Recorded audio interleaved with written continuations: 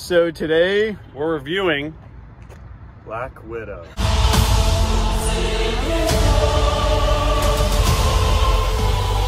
just saw Black Widow. No, we're good. Yeah, we usually do one. So we just saw Black Widow, and we have a guest star, Max, here on the channel. Hey.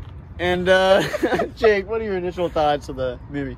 It was definitely nice to have another Marvel movie added to this universe. I think it's the first one since... Yeah. What? You said a piece of hair sticking out. I think we should redo this. No, just go. So I was trying to say, I'm glad there's another addition to the Marvel universe here. It's the first film since Endgame, I'm pretty sure. Actually, no, wait. Am I wrong about that? I think it's... No. No, it was Ant-Man. No, it wasn't Ant-Man. Yeah, this is the first edition since Endgame. Are you sure? You can fact check me on that. We'll double check that. We'll cut this out if it's wrong. But it was definitely an enjoyable film. I was definitely interested the whole time. There was a couple down parts that I thought was a little bit too slow, but I did enjoy it, and it's definitely a film that I would recommend for you guys to go see. And without getting into like too many specifics, it was a good film, some good action, a good story, and a great addition to the universe. Max, what were your initial thoughts of the movie? You know, a solid movie, a lot of action. Scarlett Johansson's a beautiful woman. You know, good fighting scenes, good villain, all around solid superhero movie. You know, it's not something you write home about, but I'd give it a solid 7.5 out of 10. Yeah, I thought it was a good movie. I mean, I thought there was some really good things about it. Obviously, you know, Black Widow doesn't die in this movie, so it takes away a lot of the tension.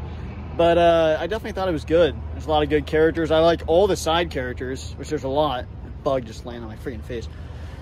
What is this bug doing?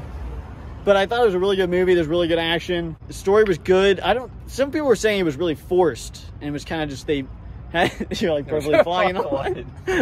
People thought it was forced, and they were just making up everything just to make it fit because Black was already dead. But I actually thought it mixed in really well, and with the universe, it does make sense, in my opinion.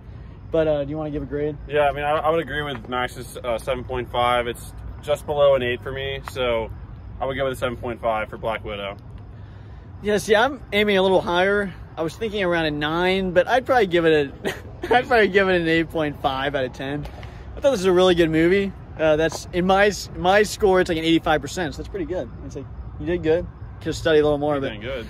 But I'd probably give it an 8.5 out of 10. Thought this was a solid movie. A lot to like about it, and yeah.